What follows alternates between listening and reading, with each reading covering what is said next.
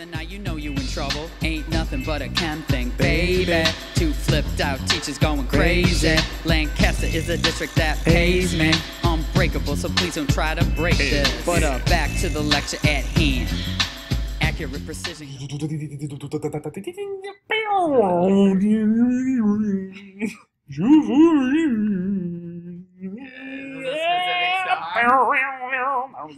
I like it. Some weird audio that I'm going to take Can you this just out. Can you just do that now? I think you should leave it. Hello and welcome to another edition of SchuFu Review For You. Shu, where are you? I'm right here. Why are you hiding? Well, I'm using my new invisibility cloak, obviously. Why would you be using an invisibility cloak? I'm trying to hide from the math. Like it or not, ladies and gentlemen, mathematics of formulas and equations. The mathematics of formulas and equations, key concept 1. The sum of the atomic masses of all the atoms in a formula is called the formula mass. Now, when finding formula mass, you have to look up the atomic masses of all of the elements in that compound on your periodic table. Now, the masses for each one of those elements can be found in the upper left-hand corner of each element.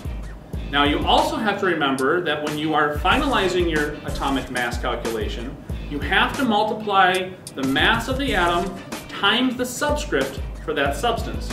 For instance, MgCO3, for the oxygen, we would have to multiply the O's mass times 3 before adding it to the total. The mathematics of formulas and equations, key concept 2. Formula mass is used to convert between moles and grams of a substance. When we're doing a conversion, we have to decide what conversion factor we're going to use. Both conversion factors will involve the formula mass, but where we put the formula mass might vary. So for example, if we're converting between grams and moles, we're going to divide by the molar mass to cancel out grams and get moles at the end. If, however, we're converting moles to grams, we're going to multiply by the molar mass to cancel out the grams and get left with moles. The mathematics of formulas and equations, key concept 3. The percent composition of a substance is calculated by taking the atomic mass of the desired element, multiplied by its subscript, and then divided by the formula mass and multiplied times 100. Now, the percent composition formula can be found on table T of your reference tables. You take the mass of the single element as the part, and the gram formula mass as the whole. In our example of MgCO3, finding the percent of oxygen requires that you multiply the mass of oxygen times 3 to get your part, and then divide by the formula mass of MgCO3 as the whole, multiplied times 100 to get your answer. Now, all the percentages should add up to 100 at the end.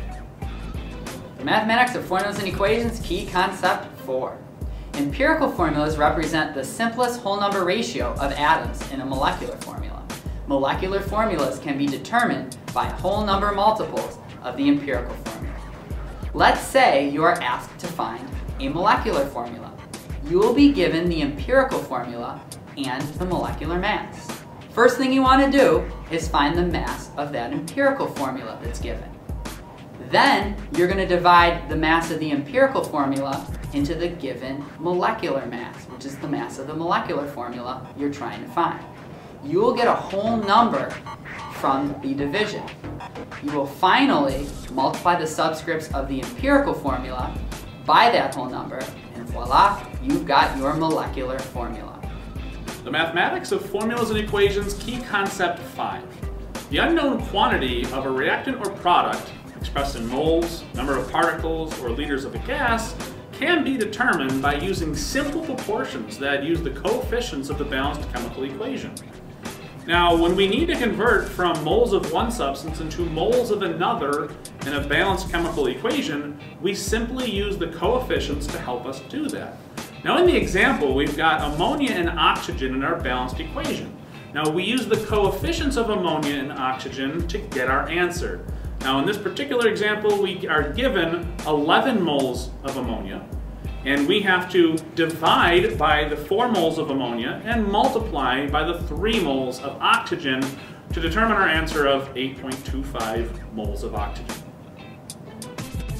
We never off, always on to the break of dawn. SCIENCE in the hall they call S-Wing. You know we never wear a tie like my homies, boys to men. It's so hard to say goodbye. Like this, that, and this, and it's like that, and like this, and like that, and it's like this. You're going in low power mode. Plug and chill to the next episode.